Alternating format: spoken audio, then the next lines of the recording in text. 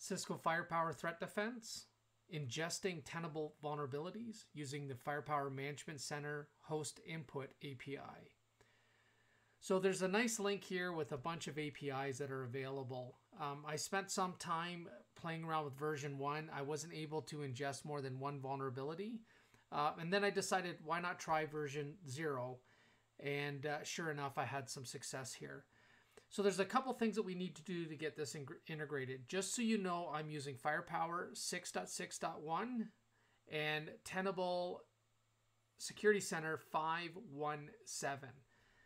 So latest versions for the most part, and this fully works as expected. So here's the summary. We've got the Tenable Security Center, we've got Firepower Management Center, and then we've got this Linux endpoint host that runs the connection between Tenable and Firepower and does the pulling of vulnerabilities as well as inputting, using that host input API, inputting those vulnerabilities within Firepower.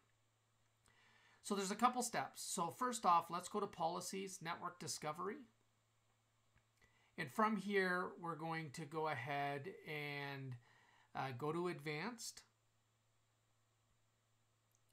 And once we're in Advanced, what we're going to do is we're going to go ahead and add an OS and server identity source. And this is going to be the Security Center. So go ahead and call this Security Center. And the type here is going to be scanner. We'll go ahead and hit 0 here and go ahead and hit save. And now we have our identity source. Save that out. And then the other thing too, this was already set up by default, but you'll want to make sure that you have used third-party vulnerability mappings. We'll go ahead and go to integrations, and we're going to go to host input client. And this is where we're going to add the IP address of that Linux host. That's the intermediary between Security Center from Tenable and Firepower Threat Defense. So we'll go ahead and give that an IP. There's no password used here. And we'll go ahead and hit save. And once this is saved, it's going to allow us to download the certificate required to communicate with Firepower Threat Defense. So we'll go ahead and hit that download button. It's going to go ahead and download the PKCS12 file, and we'll put that somewhere where we can pull it and put it on that Linux box. Now we're on Tenable. We do need to set up a user here. You cannot use their API using the admin account. So lots of different roles here. I chose Security Manager for this purpose. Go ahead and hit Add. And that role we're going to drop down and change to Security Manager. I didn't show that here, but I did do that.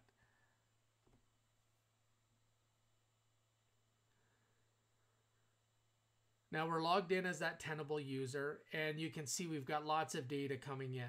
So I've already created the organization and done my scans, and lots of good data coming in.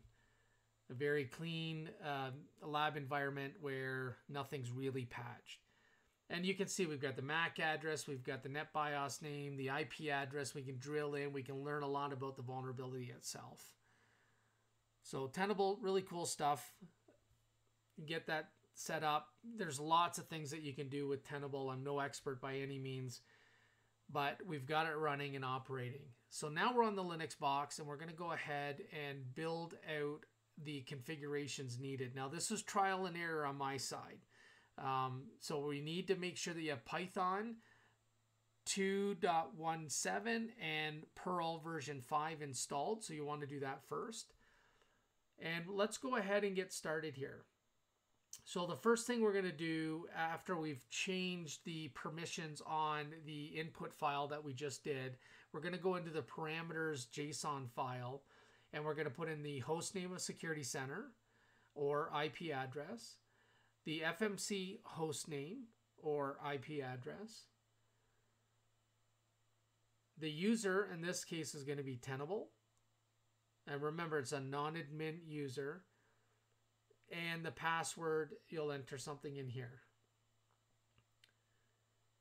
Debug true, so we can see what's going on. We'll put our net range as a /24 in my case. And add host will leave as true. So now we've got that file permission for sf host input agent.pl set to execute. We also have modified the parameters.json. The other thing is now we need that pkcs12 key to move into the same folder we're executing the script from. So I'm just doing that here. I've already have it copied over to the Linux box. And now I'm just navigating to the path so it's in that same folder.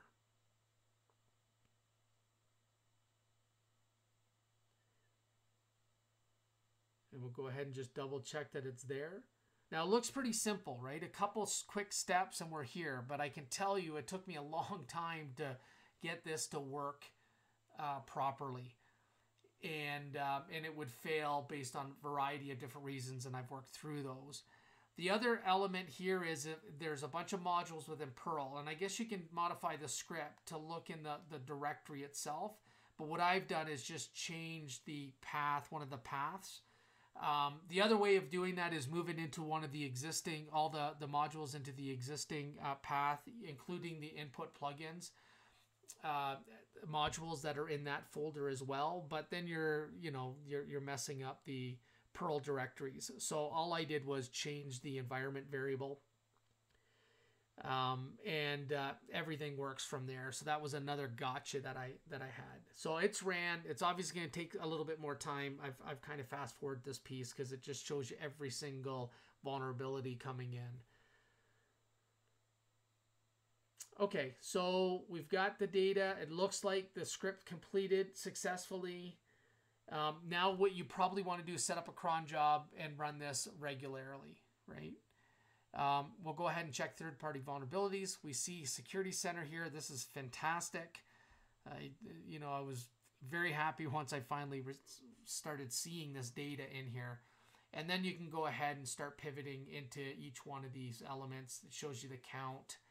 You can look at it from a table view perspective. You can see I've got one host. Actually, when I first ran this, I only ran it against a /32. And you can drill back into this host, and you can scroll down. You see servers, applications, attributes, and here's my Security Center vulnerabilities, including the ones that we get passively from Firepower Threat or Firepower Management Center. And you might say, well, do I need those passively identified ones? Well, if you had a hardened system, you may not be able to pull a vulnerability using a scan. So it's good reference to have them anyway. But you can see I can very quickly pivot into the host and see everything about it around current active vulnerabilities that were discovered by Tenable. Really, really cool stuff.